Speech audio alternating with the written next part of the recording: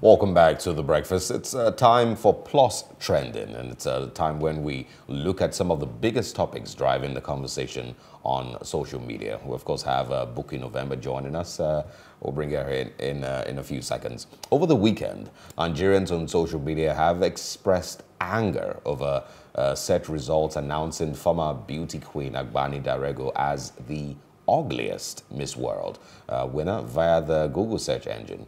Although it's now been rectified, a Google search of the ugliest Miss World would usually display a picture of Agbani Darego accompanied by the following information. Chief Agbani Darego, MFR, born Agbani Darego, 22, December 1982, is a Nigerian model and, of course, a beauty queen who was crowned Miss World in 2001. She was the first indigenous African to win Miss World.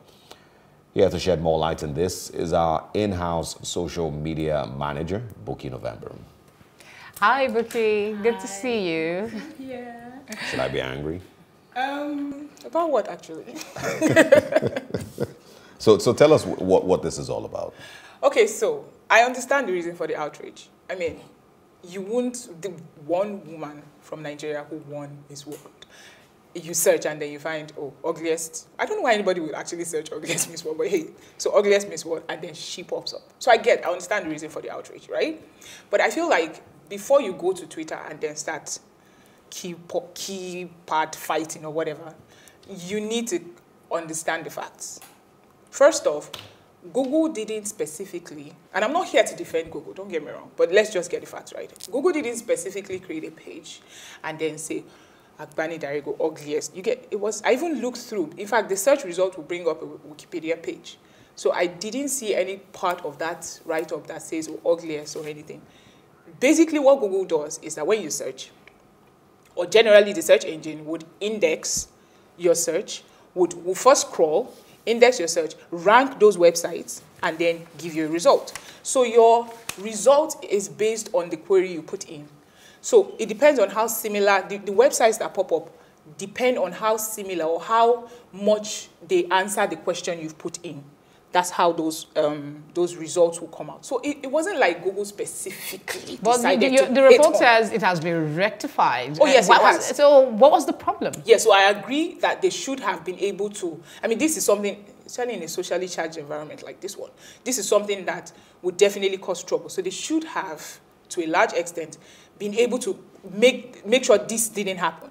However, it wasn't like it was something they did on purpose to maybe spite her or make her look bad in the public eye. So yeah, I mean, I understand the reason for the outrage, like I said, but Nigerians are actually angry people. But if you think about it, with what we know about the manipulation of the internet, people can, create accounts just to make a point. Is it possible that that is something at play here as well? Maybe somebody with a mission, so to speak, is trying to put a bad spin to her name. Well, I do agree that maybe at some point there was an article that had been written that had, because it won't pop up if it didn't exist somewhere. Exactly. So there might have been an article that tried to defame her or something. But then I didn't see that when I searched. I didn't see that article saying Agbani Darego was ugly. So maybe they are taking the article down, but then it would still be there in the whole thing. It's crawling, basically. I'm just really concerned about why anyone would search for ugliest Miss World. Trust me, you don't want to know the things people search for. Are bored. People are bored and angry. They would search for anything. All right. Before we let you go, let's take a look at your take on the Sars situation. Wow. What are people saying on social media? Okay, so you see, that one is another. Okay, so I know that at some point, I think I missed the times when we just used to go to Twitter for Twitter fights. Like, it was just fun. You get these days. About 8 years ago. Yeah, but these days, I also like the fact that we now discuss very topical issues on these social media platforms. It just shows that people are beginning to use them for what they're supposed to be used for. Now, for the Sars campaign has always been something that comes up on the trend map.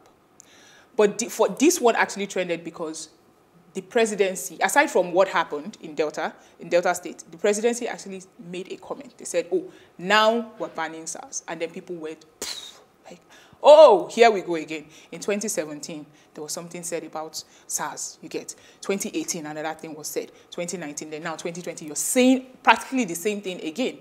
And then people are outraged. They're angry because it feels like when these things happen, you just come out and say something to pacify the people and get people to calm down, and then everybody moves on. These guys will still go to the streets. These guys will say, the big question is, who is policing the police?